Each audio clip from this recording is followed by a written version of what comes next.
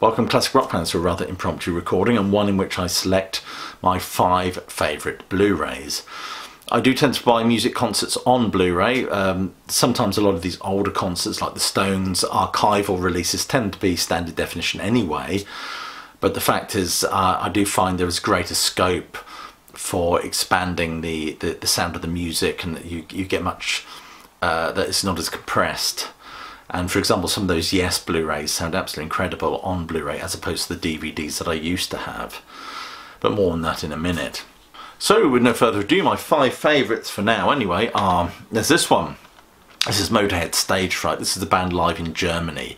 They had a massive following in Germany, and this concert recording that is just so powerful, loud, and everything Motorhead should be, really. I mean, the later concerts after this, Lemmy's health started to give way. The concerts got a lot shorter. There was a debate whether or not they'd be able to actually go on that night in some instances. And you know, you see some of those later recordings like Glastonbury and things like that, where Lemmy looks painfully frail. But being the trooper he was, he carried on right to the end, of course.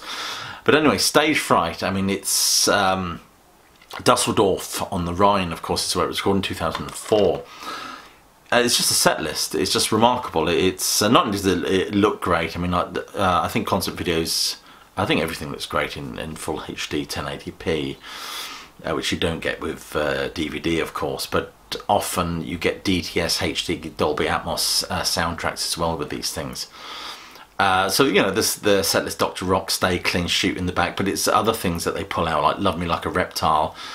Metropolis is an old one, a classic one, of course, but Dancing on Your Grave is one of my favourite Motorhead tracks of all time. They pull it out for this one. I think Dancing on Your Grave benefits from having 2 guitars though, but they certainly do the best they can with it, and it sounds great. And of course it comes with various bonus material and stuff like that. But that's the actual disc, if you're interested. But yeah, so I definitely have this one on my list as one that I play quite often and thoroughly enjoy. I'd love to have seen. I'd love for them to do something like Orgasmatron or something like that. I'd love to see a lot of those 80s recordings, those 80s concerts. Some were actually issued on VHS, actually archived, remastered, and put on Blu-ray or HD. It's 4K now, isn't it? Of course. This is the Rolling Stones live in Hyde Park. It's great atmosphere, and that comes across in the film. Beautiful performance by the band. I mean, the Stones of late tend to put in absolutely great performances. I mean, I saw them a couple of years back at the Ricoh Arena, and they do. They perform. My only criticism of the Stones is that the set list is just incredibly stale these days. There's very little variation in it. It's the same set list they've been touring for the last 10 years. Nothing seems to change with it. So the only way I'd go and see them again is if they came to my hometown, or they radically altered the set list. I mean, one thing I'd love the Stones to do is do like 2 nights. One night would be a standard Stones show, and the next one be deeper cuts, I guess. But I suspect, I often wonder whether a lot of it's got to do with being able to remember all this stuff that they have to perform. I mean, they're not getting any younger, are they? Especially Keith Richards seems to be making quite a few faux pas live on stage these days. Anyway, this one comes in a nice slipcase, of course. It's a great Blu-ray, looks great, sounds great, of course. And there's no surprises in terms of the set list. But some of the bonus, have put a few of the tracks from the concert as bonus extras. For example, Emotional Rescue, Painted Black, and Before They Make Me Run. Why they include those as bonus cuts? So you've got to go back into the menu to select them, to play them, when you'd much rather have them in the whole show. What is the point? You might as well just have the whole show unedited, rather than cutting some songs out and sticking them as bonus tracks. I don't know. Anyway, but there you go. But that's my only criticism of it. It is DTS HD soundtrack, and it's a really, really entertaining show. Anyway, there you go, put that one aside. Next one I want to talk about is this one. This is Gothenburg Trilogy, Bruce Springsteen.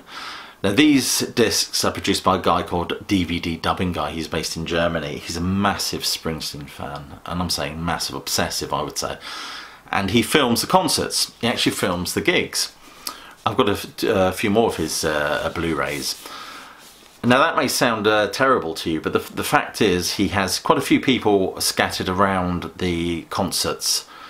He only accepts HD footage, and the sound he uses is the best available. Often they're soundboard recordings, so as he accesses the soundboard recording, or he manages to buy it, because I think Springsteen, off the last River tour he did, he made all those available to buy, and he puts together what often would pass as a professional pro-cam release. But they're just wonderful, really are. I mean, if you want to check him out, it's DVD Dubbing Guy. Check out his videos on YouTube. He's got a website if you're a Springsteen fan. He only releases stuff on Blu-ray, so it can be full HD. And but this is great, especially nights. This is the 3 nights he played in Gothenburg.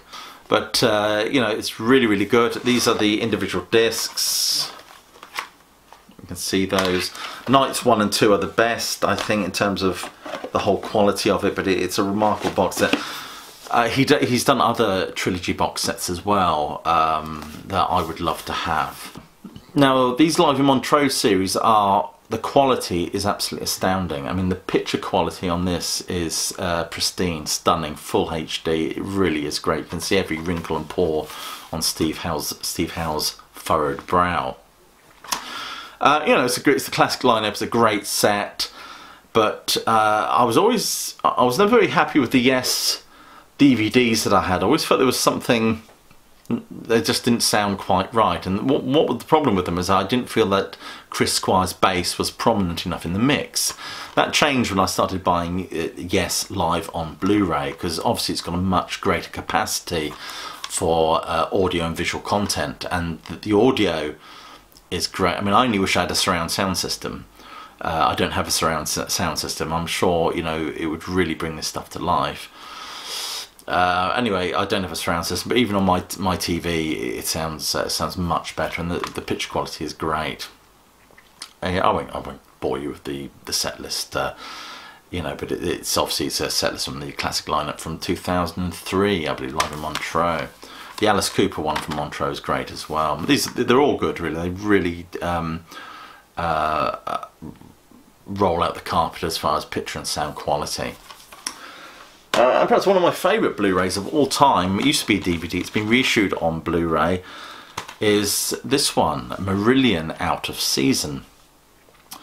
I've got a lot of Marillion Blu-rays. I've got got 6 or 7 of them behind me, but this is the greatest concert of them all. The atmosphere, the way it's filmed, it's just absolutely perfect from beginning. Obviously the first disc, they do the whole of the Season's End album, and it's just a remarkable set list. They do Ocean Cloud and things like that on disc 3, but it's just the energy and power of the performances and just the way it's captured.